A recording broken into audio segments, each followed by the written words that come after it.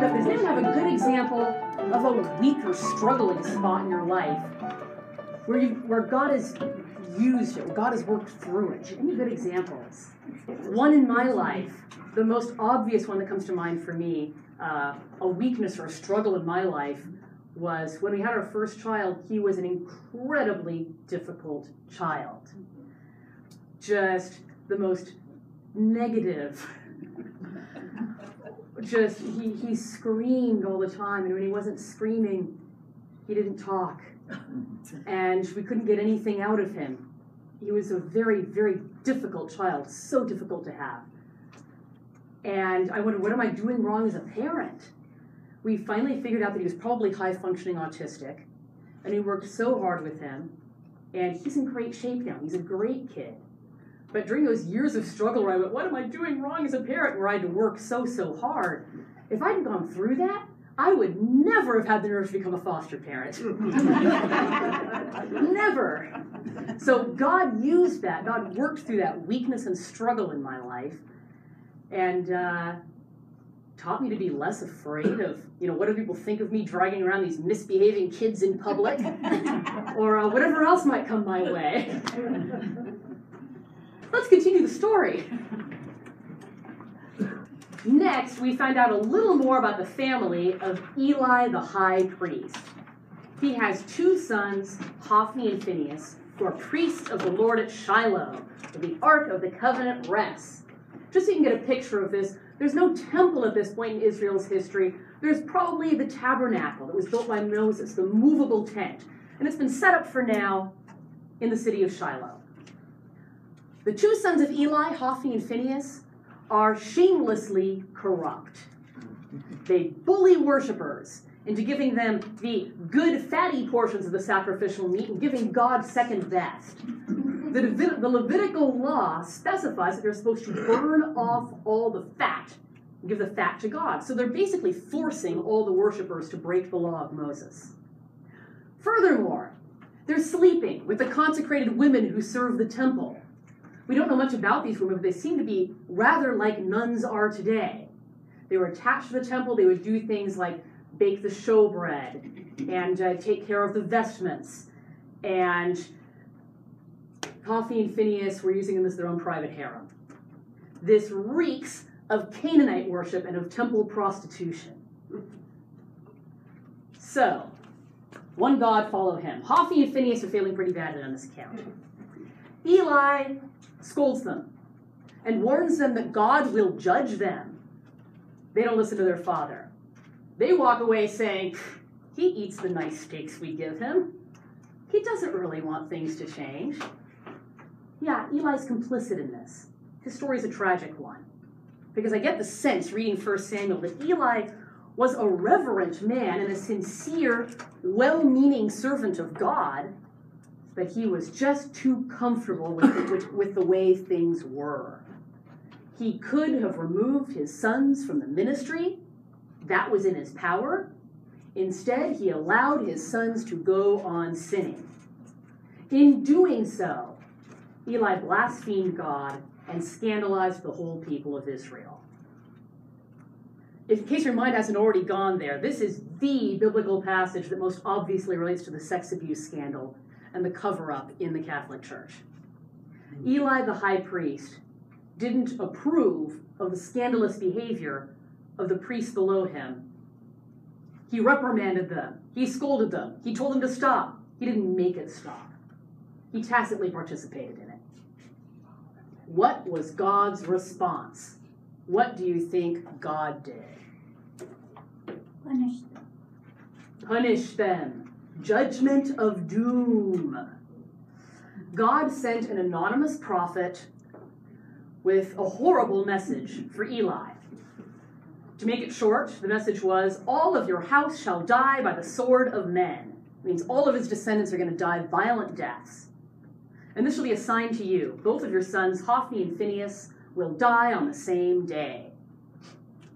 And just to drive the point home that God is about to cast down the mighty from their thrones and lift up the lowly, God raises up another prophet with the same message for Eli. Eli's own foster child, the boy Samuel.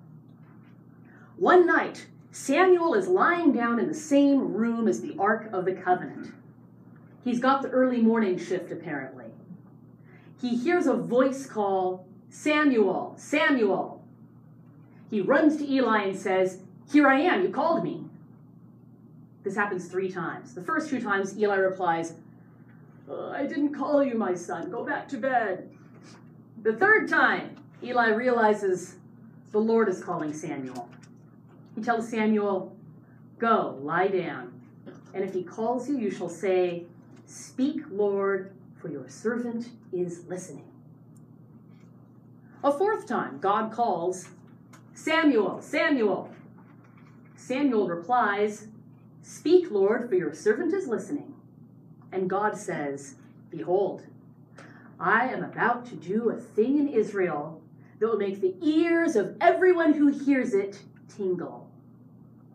God goes on to repeat the prophecy of imminent doom for Eli and all his descendants. The next morning, Samuel gets up, opens up the doors to the temple. I imagine he probably gets out his little broom and starts to sweep the courtyard. Then Eli approaches. Samuel looks down and pretends to be very, very busy. Eli walks over to him. "Samuel, my son." "Here I am." And Eli confronts him. What did God say? Don't hide anything. If you hide anything, may everything he told you and worse happen to you. What did God say? Eli's pretty sure he knows what God said. You can tell by the way he threatened Samuel with the same curse. Samuel is terrified. But he tells Eli everything. And Eli says, "He is the Lord. Let him do what seems good to him." This Bible passage is packed full of riches. The story of young Samuel has a tremendous amount to teach us about having a personal relationship with God. We might protest. "I'm not an Old Testament prophet. I don't hear voices in the middle of the night. What does all this have to do with me?" But the prophet Joel says that in the last days, God will pour out his spirit on all flesh. Your young men will see visions, your old men will dream dreams, and your sons and your daughters will prophesy. The apostle Peter preached that this prophecy is fulfilled now, on the day of Pentecost and in the whole time of the church, up to the present day. And the apostle Paul taught that every Christian should seek the gift of prophecy, the gift of hearing from the Holy Spirit, the gift of speaking words of truth by the Holy Spirit. So how do we hear from God? It's going to be different for every one of us. There are more natural ways to hear from God, like through Bible stories and Bible verses, through the teaching of the church, through the counsel of godly friends and advisors, good books through our conscience. And then there are more supernatural ways to hear from God. More obviously supernatural ways, because let's face it, I count this as a supernatural way. God speaks through this all the time. What are the more obviously supernatural ways? Well, for Samuel, it was God spoke in an audible voice that apparently sounded just like Eli. Usually God speaks less obviously than that. It might be a still small voice. It might be interior nudges, the godly version of a gut feeling. It might be praying and discerning what decision gives you peace. It might be a striking word from a friend, or from 3 friends on the same day. It might be a string of coincidental events, hearing the same thing everywhere you go. It might also be a dream or a vision or a powerful personal prayer experience. Samuel connected with God by spending time in his presence in front of the Ark of the Covenant. The modern Catholic equivalent of that would be Eucharistic adoration, spending time with God in the Eucharist. How do you hear from God? How has he spoken to you in the past? Me? I connect with God by praying to saints and applying Bible stories to my life. Other people connect with God through daily Mass, through the Rosary, through centering prayer. Consider what works for you. Sometimes we don't actually go with what works for us in our prayer life. Sometimes we pray the way we think we're supposed to pray. That's a surprising killer of the spiritual life.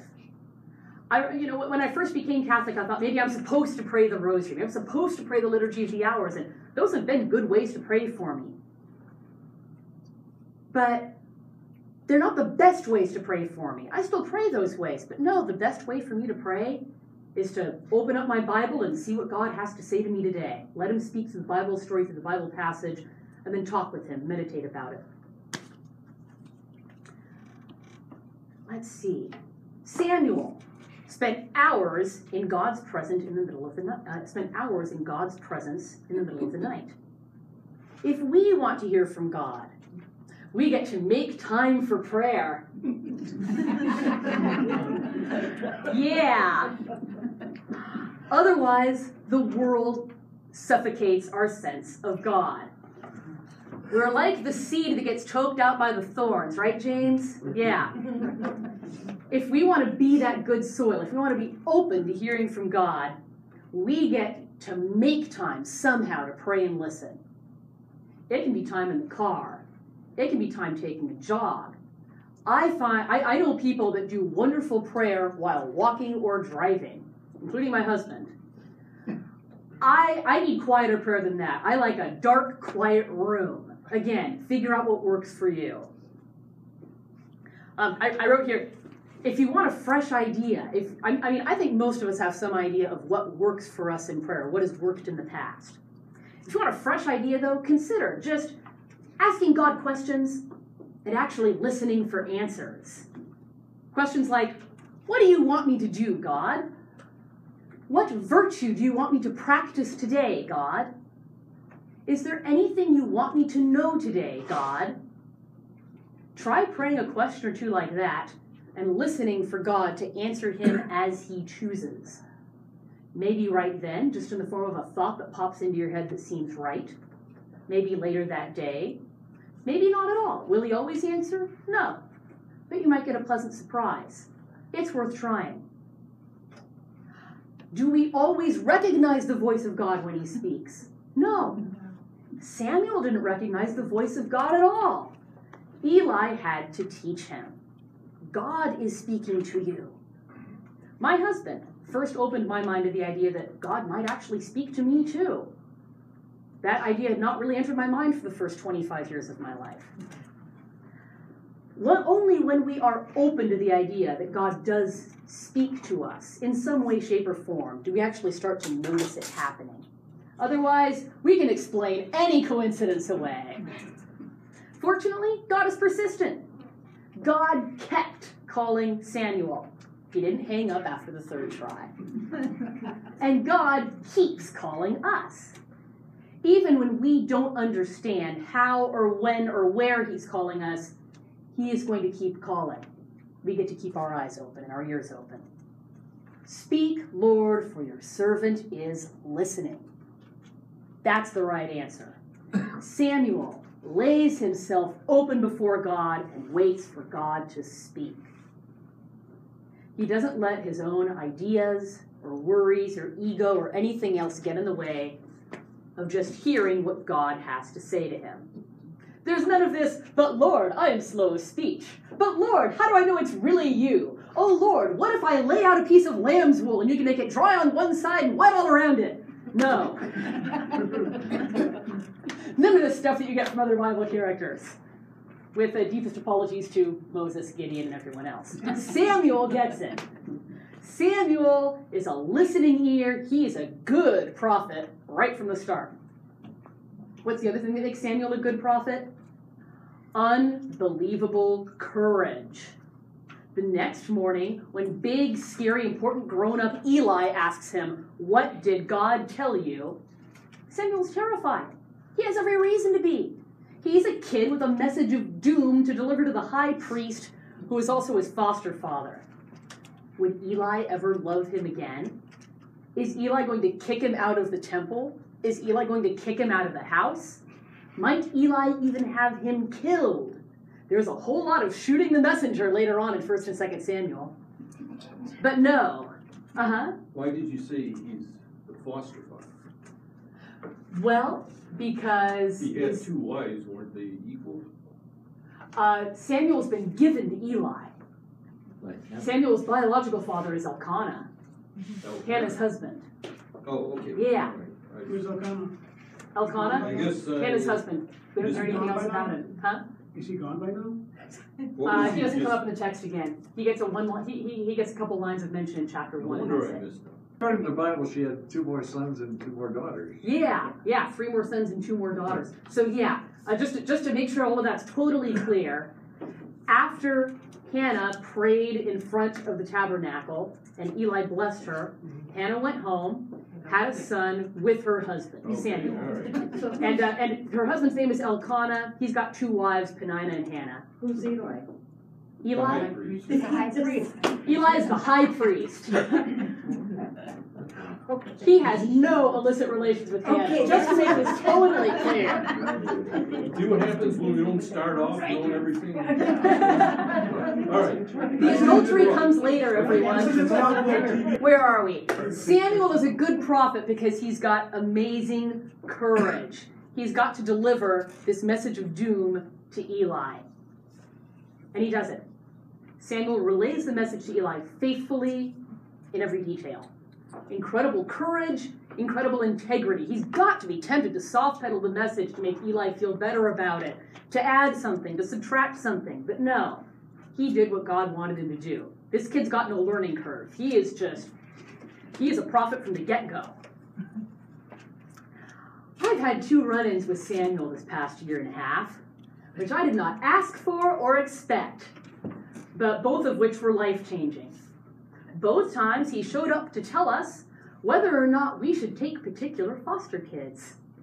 And now I think of him as the patron saint of telling us whether or not we should take foster kids. And I never thought of him as a foster child before. When I go back and read through the story, I'm like, oh, that's right. His mother did give him away. He was raised by another family. I suppose that fits the description. I'm going to tell these 2 stories because they're fun. And because they illustrate some of the interesting ways God guides us. In early 2016, when my husband and I were undergoing the training to become foster parents, I prayed a lot. One of the things I prayed for is that God would give us very specific guidance on which kids we should take and which kids we should not take. I don't know why I obsessed over this, but I did. I wanted to know that the kids God gave us weren't just random kids, but that he was giving us kids that we could somehow really help. So for months and months, I prayed for a sign. And the sign I prayed for is that God would give us children with meaningful, godly names. For months and months, I prayed this.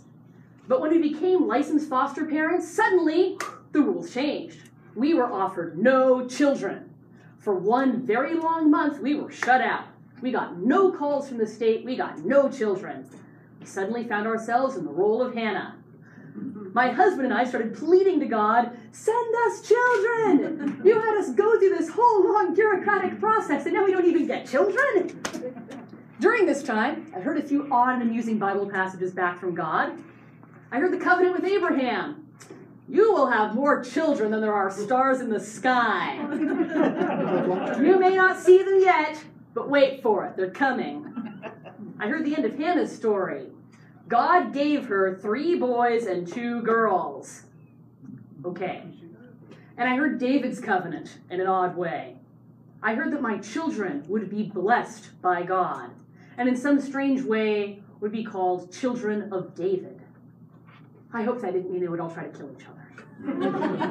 Anyway, Frank and I prayed, and our licensing office changed the rule just for us and started offering us children.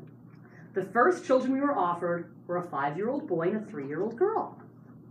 Frank and I had already decided ahead of time not to take any boys that were the exact same age as our youngest boy, Felix, who was 5.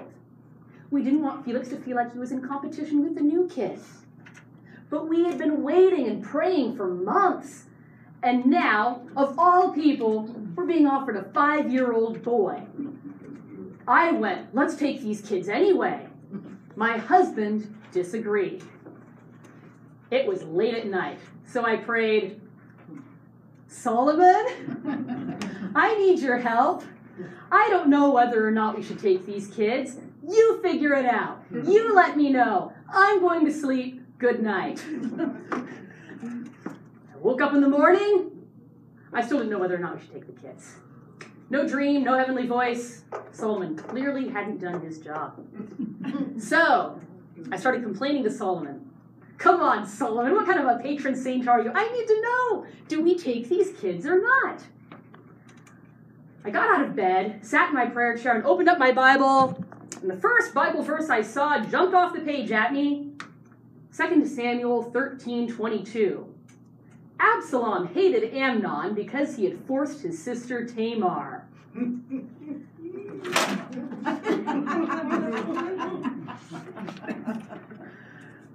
Those first two children of King David were rapists and murderers and rebels against the throne. We'll hear about them 4 weeks from now.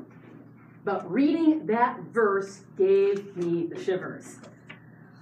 I wondered, maybe God is saying these aren't the kids he has planned for us? But that was crazy. I still didn't want to turn down children in need based on one disturbing Bible verse. You know, God tells us to help the poor and needy. Is one chance Bible verse really supposed to change my mind on this? So, then my son Felix walks into the room. I told him the situation. Felix, we've been offered a 5-year-old boy and a 3-year-old girl. We've been waiting for kids for months. Should we take them?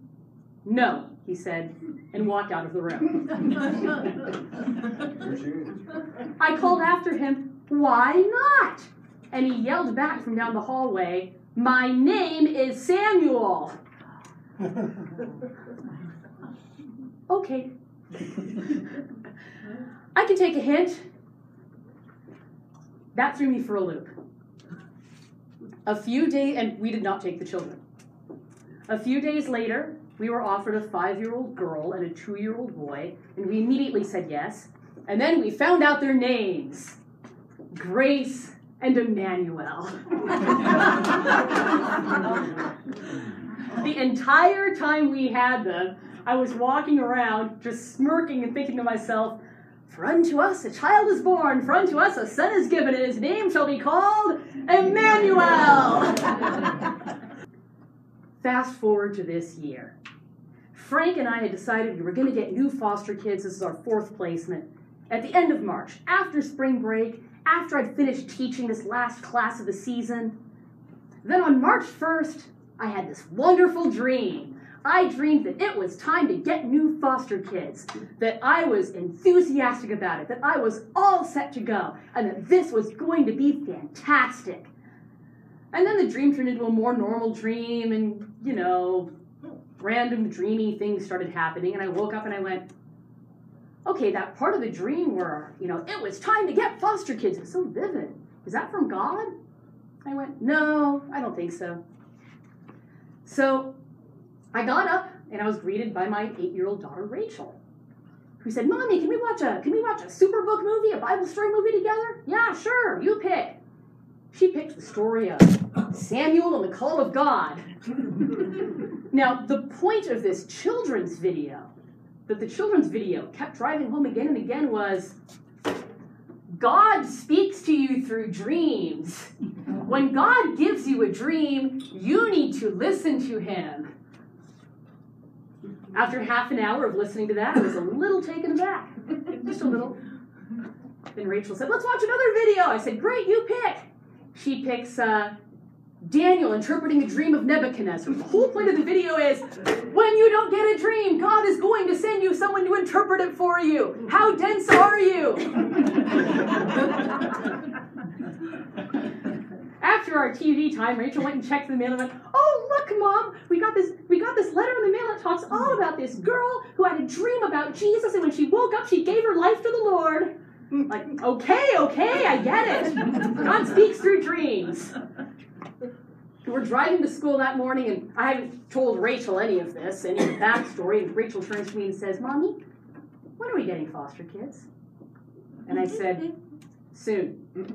Much sooner than I thought. And at that moment, the car stereo spontaneously turned on and started playing the children's song, Soon and very soon, we are going to see the King. Yeah. My husband and I got all of our affairs in order immediately and got foster children at the first available opportunity. 5 months later, these kids are still with us. I would like you just to take a minute and think to yourself. Think of a time God has guided you in the past, through a Bible verse, through a friend, through anything. One of the best things we can do for our relationship with God is to have a good memory and remember how He's spoken to us in the past. It's a good idea even to write down answered prayers, write down God moments, figure out a way to stick them in your memory. Because when we remember what God's done for us, we're grateful, and we remember how to pray to Him. The second part of this question is, how do you best pray and make yourself available to God? Take a minute and think about that.